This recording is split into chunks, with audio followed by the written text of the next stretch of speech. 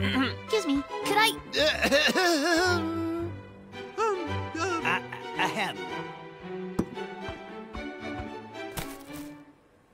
How is everything? Mediocre. Not you. Him! Mediocre. I'd give it 3 out of 10 if I was a reviewer. What? You're not a reviewer? No, I'm an insurance adjuster. Oh, for crying out loud! You mean all this time I've been nice to you for no reason? If you're not the reviewer, then who is?